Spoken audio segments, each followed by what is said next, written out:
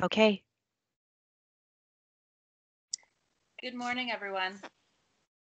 My name is Nevena Martinovic, and I will be chairing the panel today.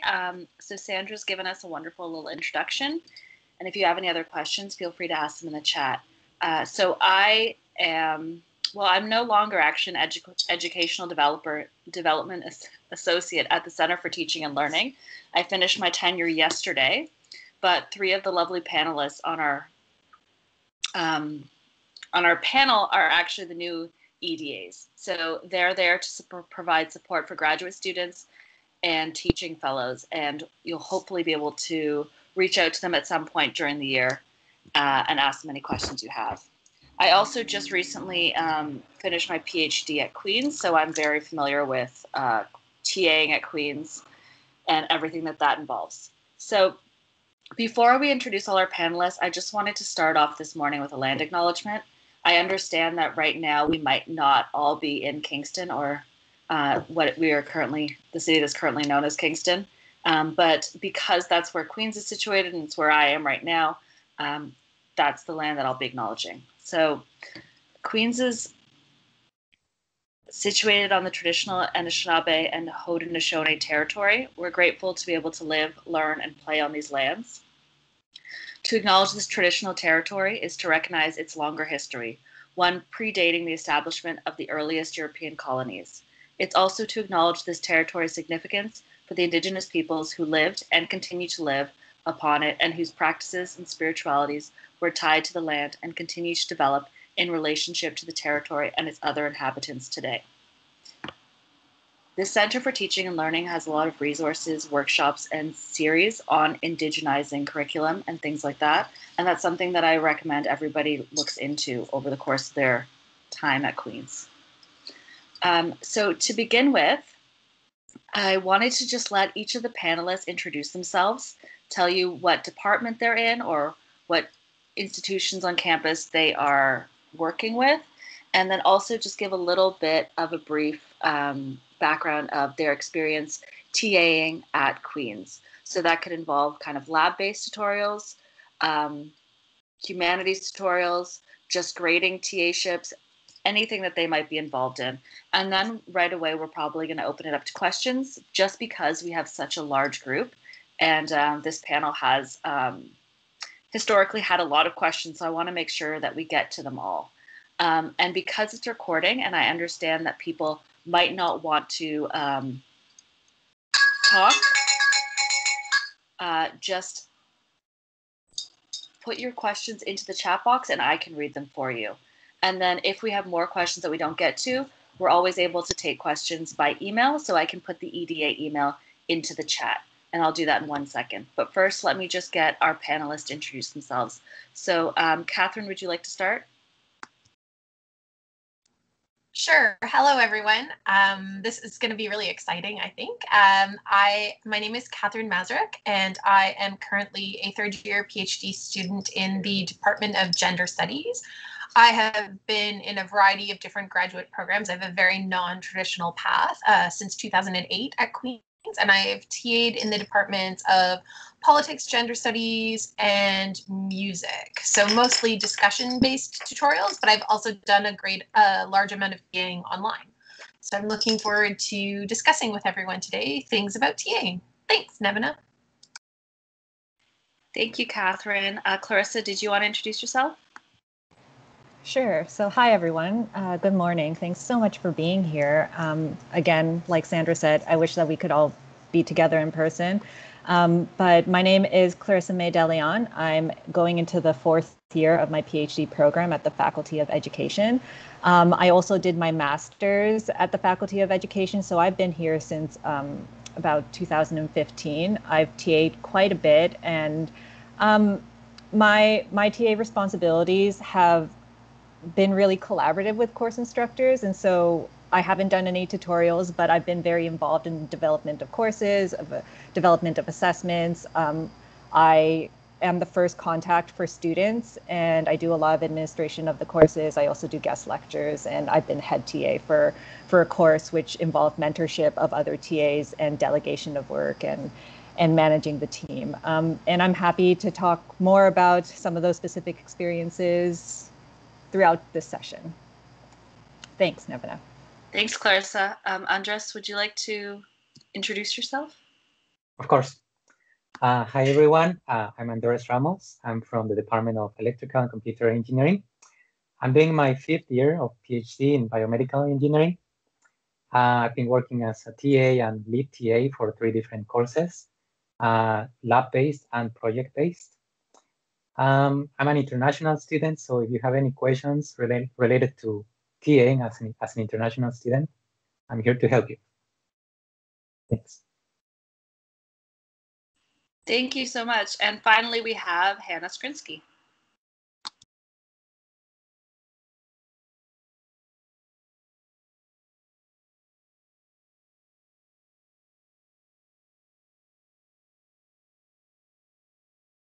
Hello, can everyone hear me?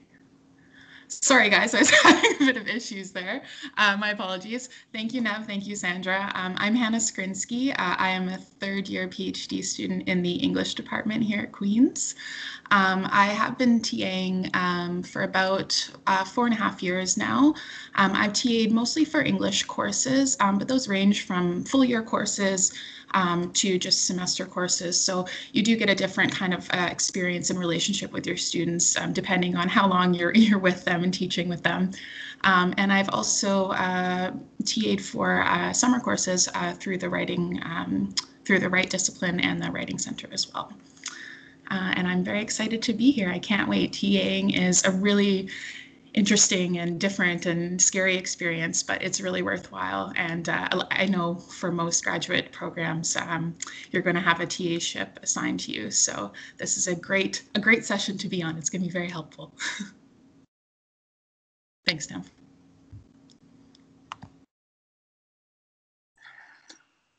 Okay, thank you everyone for introducing themselves. So I've opened the chat for people to ask questions. And until that happens, I figured I would ask one question of my own. So obviously there's a lot of TA-ships, and I think we've touched a little bit on tutorials, gradings. Some TA-ships even have guest lecture opportunities. So there's a lot of things that you might be required to do. The one thing that I find that's a bit intimidating is that first tutorial or lab. So I wanted to ask all of you, how do you set up kind of an environment in this tutorial lab that you're running yourself? So do you have any tips on that first class on kind of creating a little community, or is that nothing that you have to do in your discipline? So that's something that I think when I first started TAing, it was kind of the scariest thing for me. In my MA, I just got thrown into a tutorial without any kind of that wasn't at Queen's, don't worry. But I got thrown into a tutorial without really knowing what a tutorial was, because in my undergrad, I'd never had one before.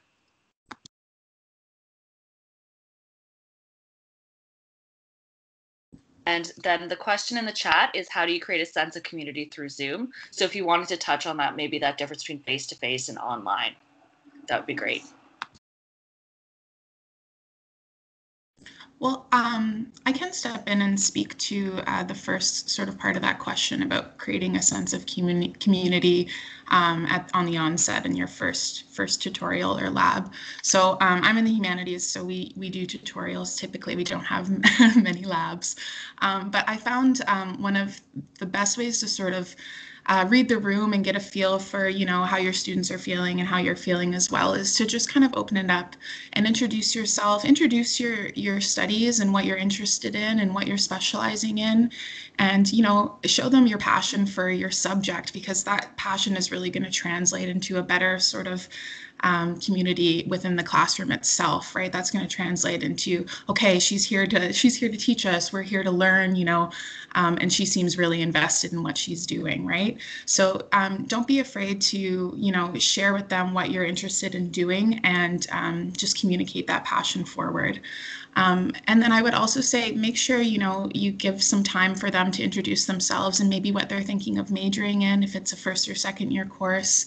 And also try and learn their names. It's really, really hard, but I would really suggest using name cards for like the first month or so.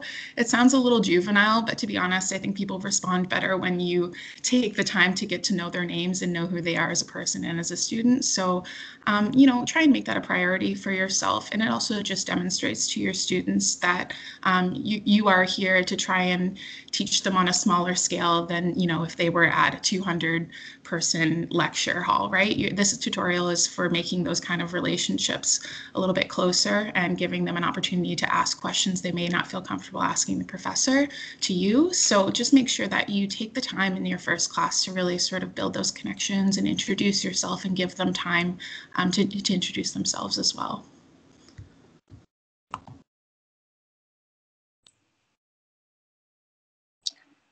Does anyone have any ideas on how to kind of create that community in Zoom? I can start. So one of the things, I like Zoom rather than Teams because you can see all the panelists. I know that not everybody would like to have their video showing, but I think one option is to ask students to put an image instead of their video if they don't want that showing. And it doesn't necessarily have to be themselves if they aren't comfortable with that, but it could be something that represents themselves or something that they care about. I also think that icebreakers are still something that are really beneficial. It might be a little more challenging on Zoom, and obviously this depends on how large the tutorial groups or your class sizes are. But I think kind of giving the entire first tutorial just to talk about expectations and introduce each other is something that's really beneficial. And there's a lot of online resources that we can discuss that you can kind of have group style workshops. So things like Padlet is something that is good for having everybody kind of interact.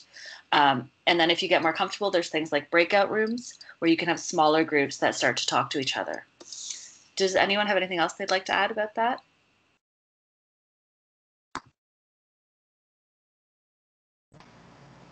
I just want to sort of reiterate what Hannah said earlier about the importance of sort of making sure that you take the first step to introduce yourself. I feel like regardless of if you're doing a tutorial lab or if you're in a larger classroom situation, even though I've never done a tutorial and typically the classes I've taught, the smallest has been 40, the largest has been 200.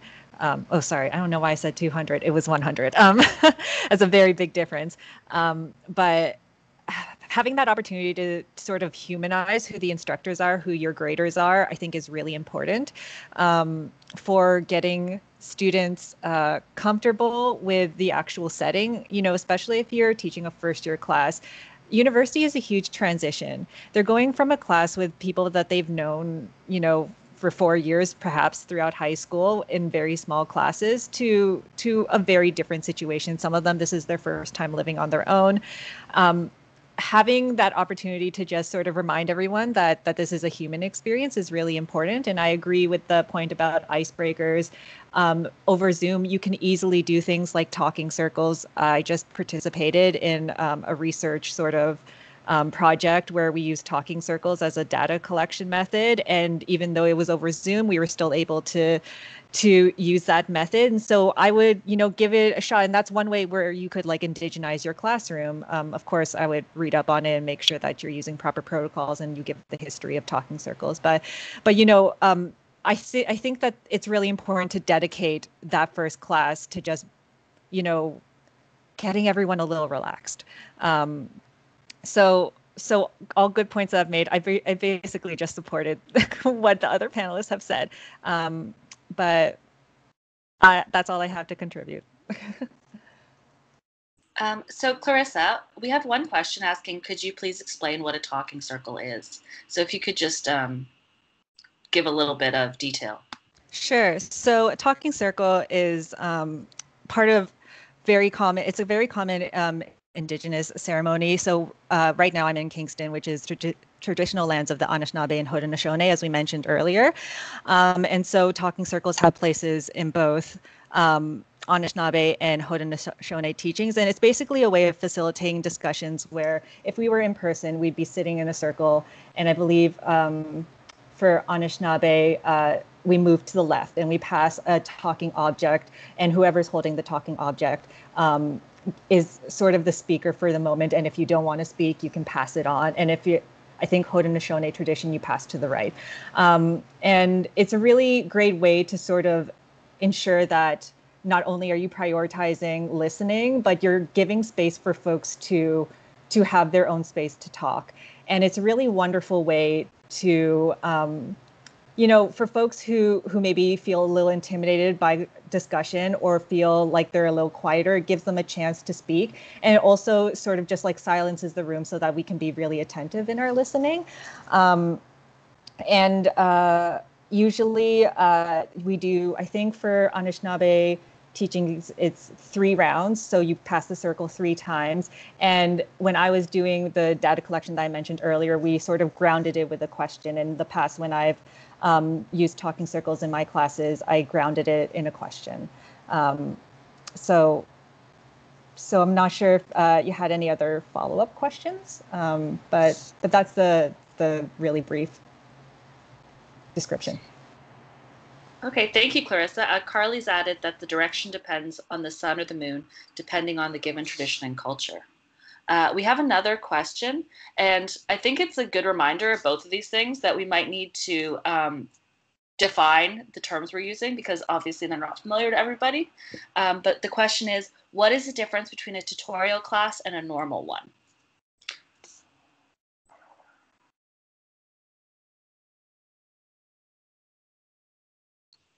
Hannah, do you want to take this one? I see your hands up. Yeah, I absolutely can. So a tutorial class is typically what happens when you're getting a large lecture class that has 100+ students. What the professor will do is have multiple TAs for that class. And I know in the English department, we break up those, say, 200 students into TA sections. So a TA will have, say, 20 or 25 students. So there'll be about 4 or 5 TAs per tutorial. So those sections are also tutorials. So what we do is we meet once a week. Typically it depends on how your department is structured. It can be twice a week or more or less.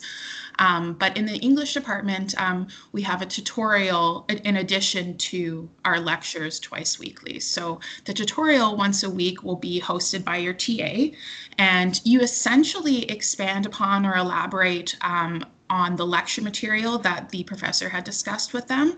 And sometimes tutorials can be, say, they can highlight one aspect of like a learning outcome. So for the English department, tutorials are a really great way to teach academic writing and how to write an essay. So the lecture could be focused on close reading perhaps, and then our tutorial for that week can talk about how to write an essay based on that close reading lecture. So tutorials are really kind of opportunities for TAs to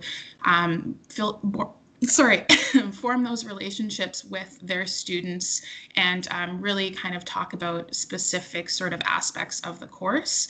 And it's a kind of an opportunity to give students, you know, a smaller environment from which to study and to which to ask questions, because, you know, I don't know about you guys, but my first, you know, huge lecture hall experience was god awful. It was so intimidating. So the tutorials sort of act as kind of smaller subsets of that lecture. I think that covers the gist of it. I'm not sure how labs work though, so that could be maybe answered by someone else or Andreas. Yeah. In case of labs, it's quite different because normally you would have a set of problems to solve, and the professor would give this set of problems to the TAs. So the TAs would have to prepare for these and get all the materials needed to explain these, right? So that's mostly like a math-based course, right? And then there are tutorials for labs where you can, I don't know, learn to solder an electrical component or connect a sensor to an Arduino, things like that.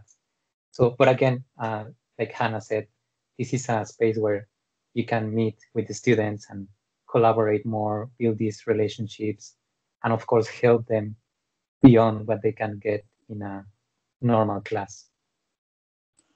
That's, I think, the difference.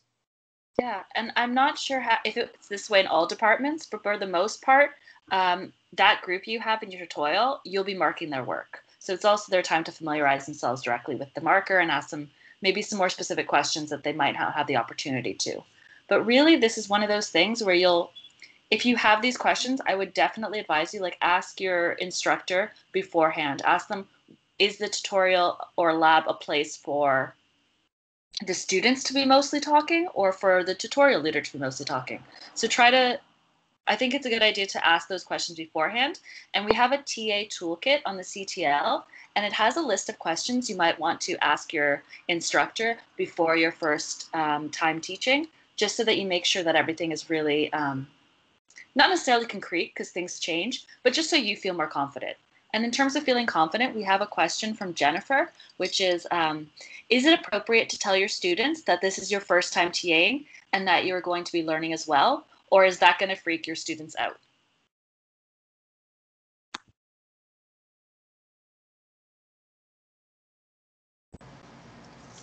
I can start us off. I'm of the position that operating with a level of honesty and transparency is always good pedagogy. And sorry, I'm a former teacher, or I guess I'm still a current teacher, but pedagogy is sort of like the practices and decisions that we make as teachers, sort of like the choices that we make when we're instructing students. And you'll be surprised that showing that level of vulnerability is, in my experience, has always been appreciated by students. And it also sort of creates a sense in the classroom where they can also approach you with their own vulnerabilities. Like I said, like, university is so many experiences, and it can be very difficult, and often students don't feel like they can admit when they don't know something, when they feel like there's like a skill that they don't have and something that they don't know, they often feel afraid to ask questions. So I think that if you start off by saying, I'm learning as well, that kind of diffuses the situation and it creates opportunities for them to approach you. So that is something I'm very comfortable with, but I think it's also a very personal decision. I don't think it's going to detract anything from your teaching if you personally choose not to offer that information. But in my experience, it hasn't caused any sort of negative repercussions to sort of admit, oh, hey, there may be some things that I don't know how to do. There may be some things that I try and it doesn't work, and we're all sort of in this process together. But at the end of the day, I do think it's a personal decision, and it depends on whether or not it's going to make you more or less confident. Thanks, Clarissa. We have a bunch of questions coming in, so I want to if you have something very important to add, that'd be great, but maybe after one person gets to talk, we can move on to another question. But just to add to that, I would say that you can also do a feedback in your tutorials, like halfway through the year, and then the students can let you know, like, this is really working, or can we also do this? And that's something we can also discuss if someone's interested. So our next question is, I was wondering if there's a preparation conducted by the professor to the TAs. Is there training before conducting lab practices or tutorials, and how much time you get to prepare? So this is going to be something that's individual to the disciplines, but if somebody wants to talk about their experience, that would be great. Yeah, I can start. In case of engineering labs and these kind of preparations, normally you won't have time to discuss this with in detail with the professor. So he or she will tell you, this is what you have to cover, this is the material, you have to prepare it. So it's important that you take some time. Obviously, this counts as your TA hours to get ready to give this material to the students. And of course, you have to know everything in advance. Don't wait for the last minute to start a lab and just saying, yeah, I've done that before, I'm sure it's gonna be okay. There's always things that happen at the last moment. So at least try your labs once before you start teaching one lab. Yeah, I guess that answers a few of those questions. Thank you. Katherine, was there something you wanted to add to that? I saw your hand. Yeah, so I was just going to say, usually when you get your TA contract at the beginning of the term, your instructor has specified how many hours you have a week to do preparation. So, for example, one of the courses that I TA for quite often, we're told that we should be going to 2 out of 3 lectures per week. Or no, there are only 2. So we should be going to both lectures actually in the week. And then we're given like a certain amount of time for reading the material as well to prepare for the activities that were done in the tutorial. So that's one of those things that should be spelled out for you at the beginning when you receive your TA contract, not the one from like HR in the electronic system, but you also should get, I think most disciplines, you get one that's like handwritten by the instructor that shows what the breakdown of your hours and your time would be. And that gives you a sense also of how they intend for you to prepare for the sessions. Thank you, Katherine. And I think this is a good time to just have a statement that says it's really important to keep track of your hours. Our TA union is PSAC, and on their website, they have an app you can download that keeps track of your hours. You just input it and say what you were doing during that time. And if you find yourself, maybe one term you have 1 million emails and another term you have 2, if you find that you're getting close to your hours, reach out to your instructor before that happens and ask them, like, how do you want to figure this out? You don't want to be doing, unfortunately, a lot of times I've ended up doing additional work, but we're trying to mitigate that. So keep track of your hours and reach out if you're getting close. You don't want to be doing this work for free. It's a lot of, it is work, and it's a great opportunity, but it's also hard work. Carly has a question. After you mark an assignment, does that get reviewed by the instructor before marks are given out to students? So this is something that's also probably discipline specific, but does anyone want to speak to their experience with that? Hannah, I see your hands up. Hey, so it is specific to disciplines and also to professors as well. There's not really a hard and fast rule for it, but I've had experiences where after I've marked my assignments for my students, my professor will always want to know the median and the mean. But he won't actually go through and check all of my assignments. So I think there's that level of trust there most of the time with professors and TAs, where, they trust that you know how to mark this assignment, and they should typically go over sort of what the expectations are for that course and what you should be looking for. There should be, rubrics to help you with that. But they don't necessarily always go through and look and check all of your marking. But they do typically want to know, what's the class average for your section of students. That's the experience that I've most often had as a TA. Sometimes I have heard sometimes professors will, ask to see your section, but I haven't always had that experience. I've had that one time, so it's not usually the norm in English anyway. But for the most part, I think normally they're just going to ask for specific figures like the mean or something, but they're not necessarily going to look through all of your assignments. Thank you. Clarissa, you have your hand up? Yeah, so I've never worked with a professor who's asked to sort of review my assignments afterwards, but what has often happened in my case is that either before the assignments are in at the beginning of the year or right when they start coming in, we sit down and we go over the rubric together, we mark a few together.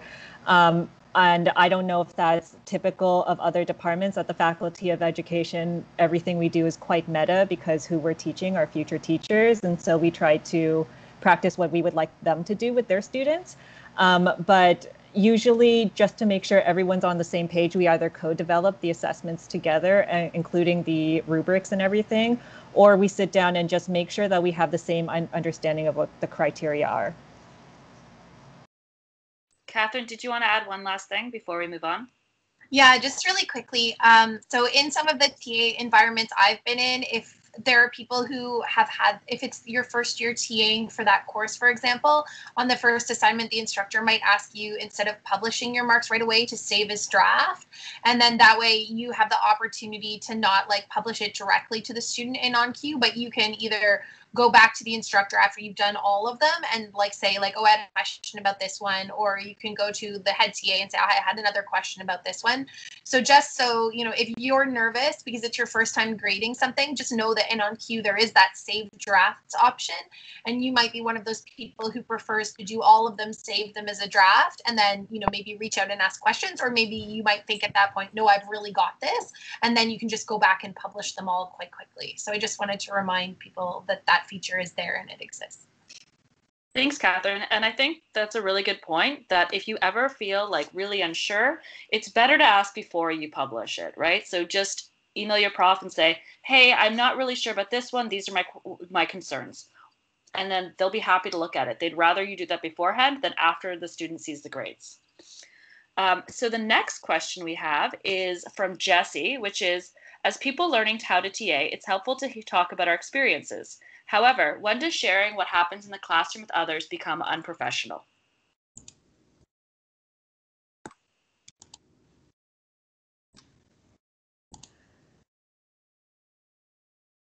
Oh, Catherine, I see, has her hand up. Catherine, would you like to take it away? So I think this is a good question, because it is like you're learning too, and we're all in different processes of our learning journeys.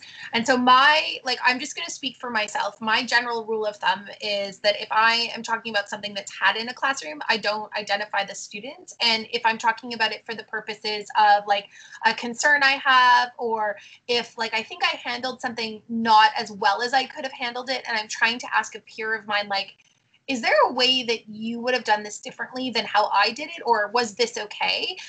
Do you have feedback? So those things I think are okay. But I think for me, like I try and ask myself the question, like, am I sharing this for the purposes of my own growth, or am I sharing this because it's gossip? And that for me is like the line of where it is. Like if I'm sharing it because I'm trying to better myself, or I'm trying to like find a way to better address something in the classroom, and I don't share the names of the students, I think that that's like a professional way of behaving in it. But if I'm sharing it because like it's like this salacious thing that just happened and it's like, oh my God, you'll never believe, then I find that to be like on the side of unprofessionalism. Thanks, Catherine. I would agree with that. And I think usually we say like, don't post it on social media. But I have on Twitter, because I think academic Twitter is a big thing. I've seen professors who are kind of proud of something that happened in their classroom ask their class, like, can I post this on Twitter? And they'll post something with permission of their class. So I think that's something to keep in mind. Robin has shared the link to the PSEX time tracker in the chat. There's also a link to that in our TA toolkit. And I'd really recommend going through that before you start TAing. Lauren asks, what are some of the marked differences between TAing a first-year course versus a second or third-year course?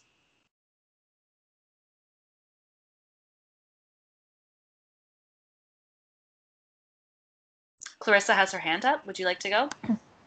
Sure. So the first course I ever TA'd for was actually a first-year course. And as I mentioned earlier, before I started graduate school, I was a middle school teacher, and I taught grades 6 to 8.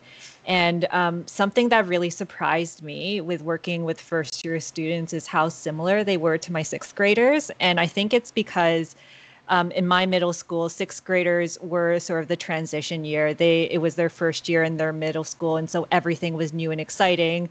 Everything was different and kind of intimidating. It was their first time. It was their first time having lockers. It was their first time having a rotating schedule. And as exciting as all that stuff was, it was also really overwhelming. And I had to think about a lot of emotional needs for my 6th graders. And with the first year students that I worked with, I was expecting sort of full adults.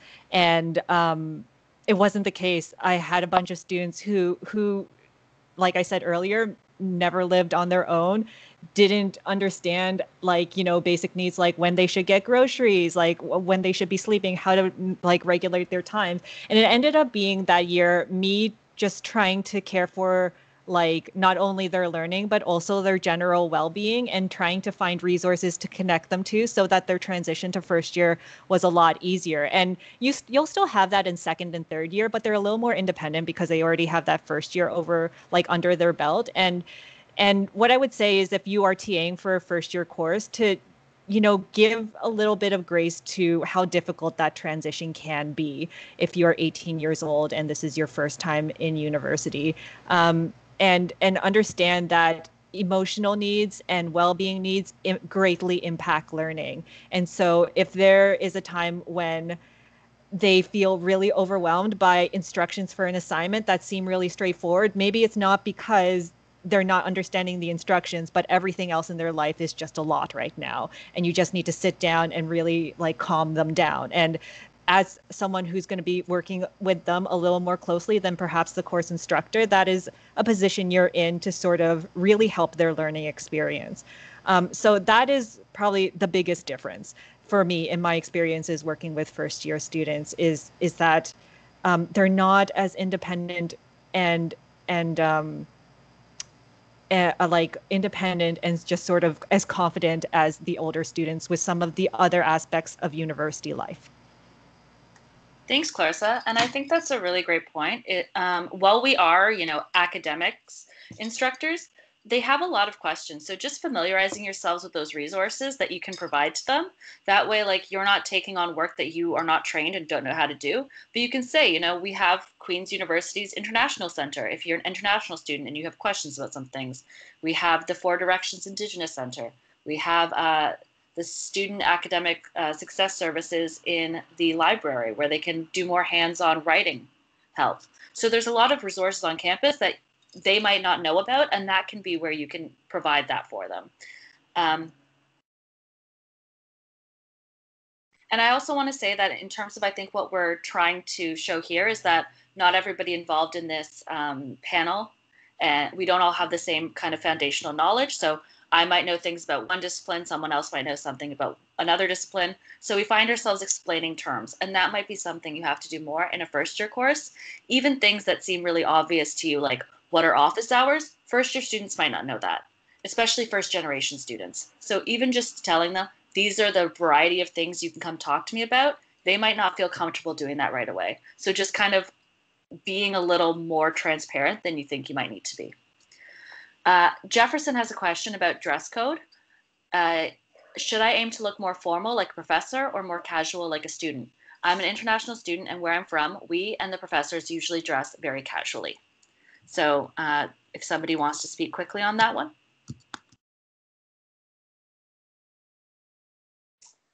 I guess I can give some advice. I think when you start as a TA, dressing a little bit less casual than a student can give you a little bit of help in terms of showing that you have some authority in the class. So if you think you need that help, that could be good to do. Of course, you don't want to overdress and be more formal than the professor. Even professors sometimes don't wear that formal. So yeah. So at the end, I think it depends on you. As long as you show some professionalism, it's fine. And I think that if you look at our panelists, they're all dressed in things that they're comfortable in, but also that they want other people to see them in. So that's kind of what I think of as comfortable and confident. Whatever makes you feel like you're, like you can, I don't know, you can work, but you're also, happy to be seen in it. That's it. If you look at the professors, you'll see what people in your department generally dress like. But there are people in our department who wear full suits, and others who are very, very casual. So it's really about you, as Andres said. So we have one question that is a little bit more general. Rukaya says, this is my first time as a TA, and I was wondering what the general process from the beginning to the end is. And I think that when it comes to those kind of really large questions, like your TA experience is going to depend on everything. Like it's all going to be relative. But if you would like to make an appointment to talk to an EDA before your first TA-ship and kind of get some of your concerns out, I definitely recommend that. And I can, if Robin, if you could post the email address for the EDAs, and then here we'll try to focus on some more specific questions that might be helpful to everyone. So we have Jameson asking, do you have any advice for TFs or profs to make TAs feel comfortable and confident in their work?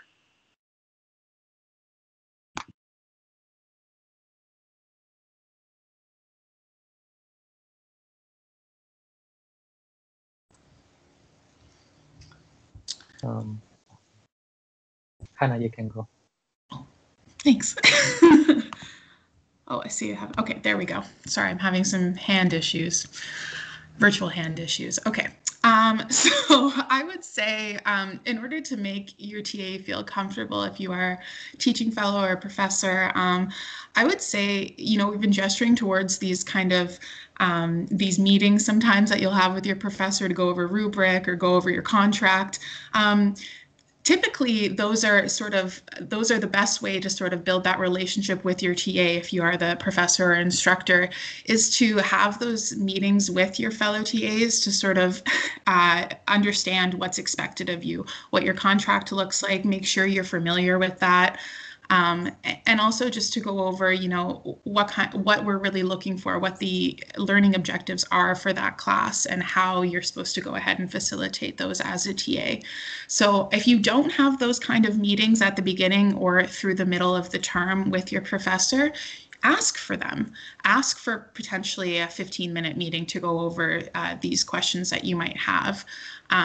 Know that your professor is there to help you, right? You guys are on the same team and you guys have the same objectives, which is to teach your students, right? So make sure, you know, you ask those questions when you need to.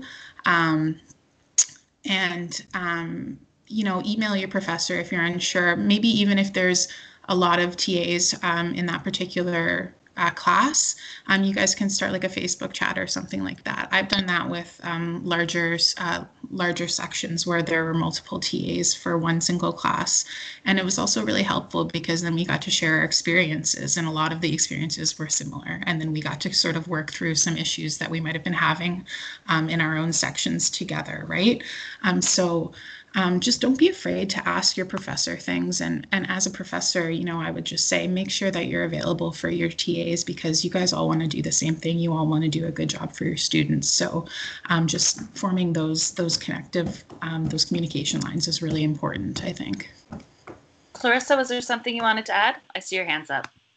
Yeah, I'll make it quick because I see the next question from Miriam, and I think it's really important. But I just want to add that if you are a TF, that, you know, TAs need positive feedback too.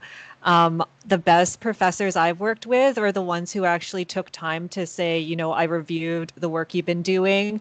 This is the work that I really like that you've been doing. And if there is room for improvement, you know, being really sort of gracious and, you know, understanding with that kind of feedback as well, rather than sort of like judgmental and harsh, which I've never experienced. And I also think giving opportunities for leadership, but not making it like sort of like a pressure cooker situation where people feel like they have to take those up. So I've always been offered opportunities for guest lectures for leadership, but I always appreciated the opportunity to say, I'm not in a position to take this on. Maybe my research is taking priority right now. And so, you know, creating opportunity, but not making it feel like it's an obligation, then also making sure that we're getting feedback as well. And then also, if you're not getting offered the feedback, I would really encourage seeking it out. I think that's some great points from Clarissa on what you can do as a TF or a prof. And exactly like in an orientation meeting at the beginning, just ask, like, what do they hope to get out of the TA-ship? What are they interested in specifically to that class?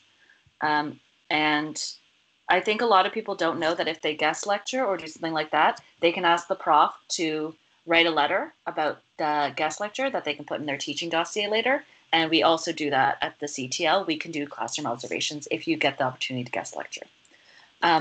So Tyler asked if Queen's uses Turnitin to verify authenticity. So Queen's does have Turnitin that the prof can add to the on-cue. So it just depends on whether your prof is using Turnitin and what they're using it for. So that's something that you want to ask beforehand when you first have your marking meetings. Some do, some don't. So it's very dependent, but Queen's does have it if the profs want to use it. Okay, let me just scroll down. So Miriam asks, what is the best way to deal with harsh criticism from a student following a bad grade? I'm a first-time TA and I'm not sure how to handle that conversation. Okay.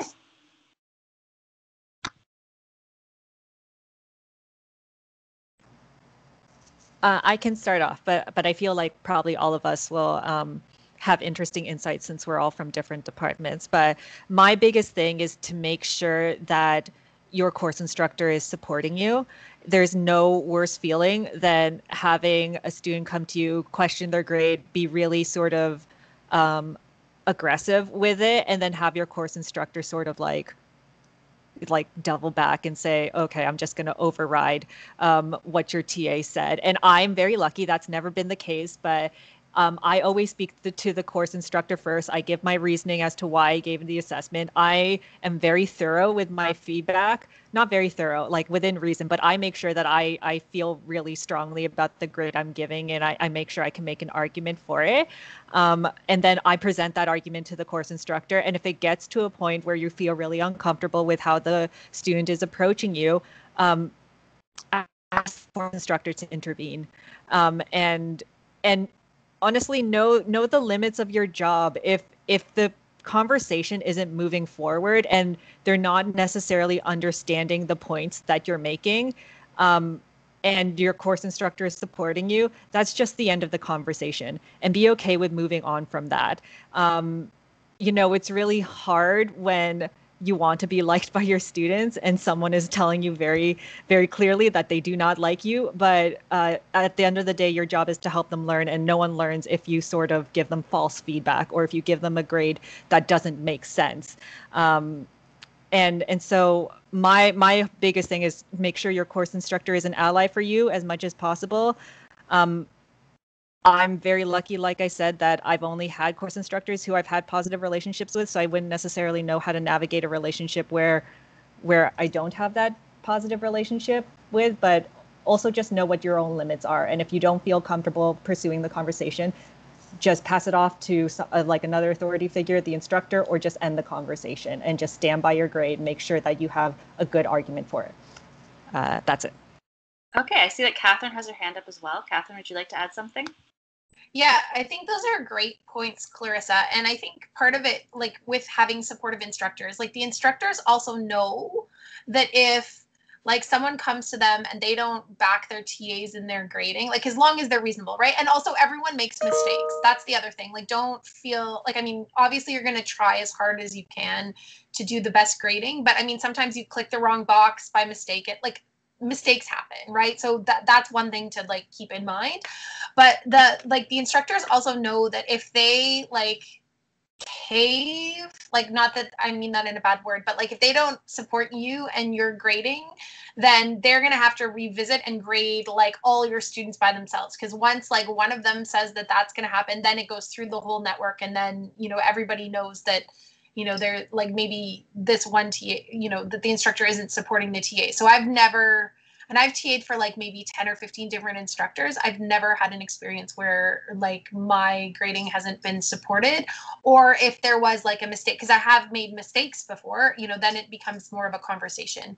But what I generally do is at the beginning of the TA meeting, when your instructor's going through with your hours in your contract, I like to ask them how they prefer to handle questions about grading, because this will vary also from instructor to instructor. Some of them will say, I want to handle all grading disputes because they want to know about it or for whatever reason that is their own. And others will say, well, no, I want them to go first to you and get more explanation. And then if they're not satisfied, then they come to me. So in the second scenario, I generally I'm like Clarissa. I think I provide a lot of feedback, like not an overwhelming amount, but like a good amount of feedback. And so if they still have questions, then I actually prepare like a little like brief with like even more points that I didn't include in the first feedback, and then say like, I give it to them and I let them read it in the meeting where they're telling me that they don't think they got a high enough mark. And then I ask them if they have any other questions. And I've actually never had someone have further questions or escalate from that point. So. I see that Andres also has his hand up. Thanks, Katherine. Yes, I think besides what Clarissa and Katherine have told you, you could also have a 24-hour period where the student just calms down and gets back to you and provides some details on why he or she thinks that the grade is bad. And once they go over that and realize that, oh, maybe I didn't look at this like properly, then you have the chance to, or they have the chance to think about it, and you don't have to do that extra work of providing even more feedback or going to the professor and say, oh, okay, I have a problem with a student. Professors don't want that. So just give them some time, let them think about it. And then if they really think something has to change, then listen to them. I think that's a great point. Thank you. One of the things I do is when I'm an instructor is I ask that the students wait 48 hours after they receive a grade back before emailing their TAs. And I find that really helps. So you can talk to your instructor and ask, you know, what is the policy? Like, do I need to respond to students right away? How long do I wait? Things like that can really help just that cool down. And I think that it's always good that when a student's emailing you, whether they're happy or sad with their mark, just open by saying, you know, thank you so much for reaching out to me. I appreciate that you're contacting me. What are the specific things you'd like to discuss? Because I think, as Andres said, sometimes they just generally say, I don't like the mark I got. And that's not really a productive way forward. So trying to get them to really come in on what their concerns are. So Carly asked a question that I think we've touched on now, which is, how does the appeal process work for an assignment? Does the TA remark it, or does the course instructor do it? And so, as everyone said, that's something that's dependent on the teacher. So ask them in advance, do they want the appeals to go through you or from someone else?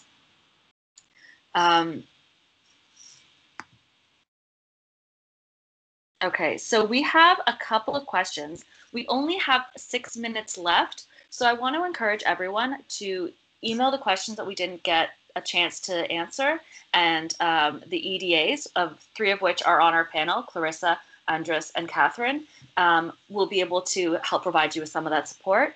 The last question that I just want to quickly talk about is, Michael asks, what do students typically call the main softwares? So OnCue is the learning managing system for Queen's. That is what Queen's calls it, but it's also known as D2L, Design to Learn, or Brightspace. We also have Solus, which is where the students will be seeing their grades and signing up for courses. Those are the main things that the students will be focusing on. And we have wonderful ITS at Queen's, and we have people who work at the CTL who are very trained on OnCue. And if you don't know how to use any of these systems, ask your instructor if they can set up a little training period before the first day of class. Because we are having this switch to kind of remote teaching, these are important things to know. And it's a lot faster to get the training ahead of time than to be asking questions afterwards. So if I just want to invite all of our panelists, if there's any kind of last burning desire tips that you want to throw out there before we start wrapping up, I encourage you to share those things now. And I see Hannah has her hand up. I just want to say thank you for having me here today. First of all, this has actually been really informative for me too. But I just want to say, if you're first year TA and you're getting really nervous and you feel like you don't know anything and imposter syndrome is, getting pretty bad, I would just say, relax. You do know your stuff, and you still know more than your students. So there's that. But just know they take this as a learning opportunity for yourself too, right? And make sure that you do get feedback from your students. So it's scary, but you need to know what you're doing right and what you can work on. So are you asking too closed-ended questions? Are you moving too quickly from topic to topic? Do they need more individual writing time or something like that?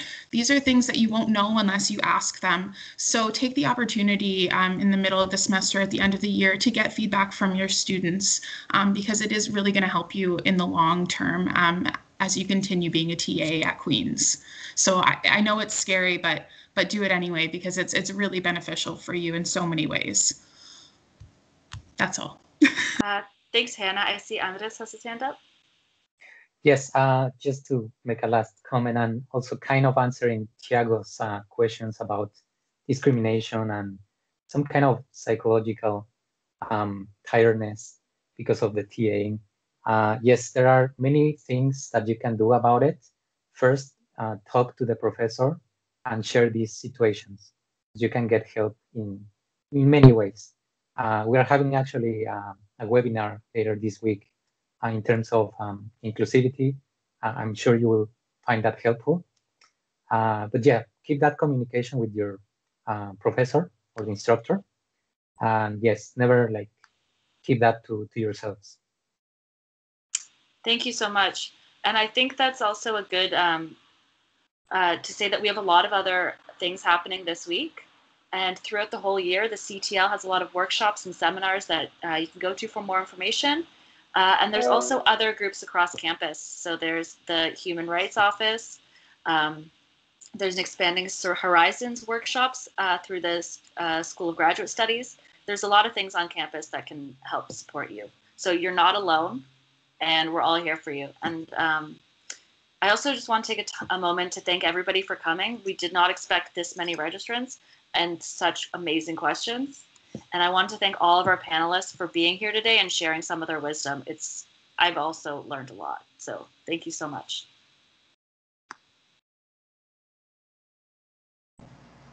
Yeah, thank you, everyone.